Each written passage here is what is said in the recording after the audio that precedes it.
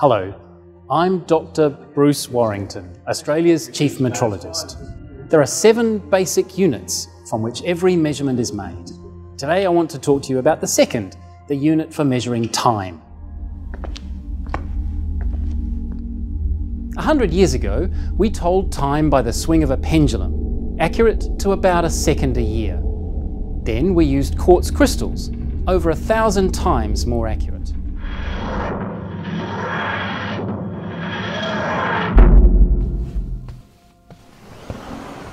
Today, here at the National Measurement Institute, we use atomic clocks, which tune in to a kind of heartbeat inside a cesium atom.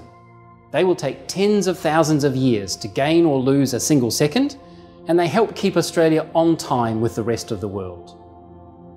Global positioning systems need clocks a bit like these, but made to orbit in satellites.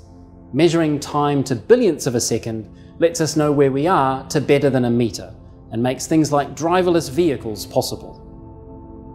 Does being responsible for the clocks make me a Time Lord? Thanks for listening, and stay tuned for more on the basic units of measurement.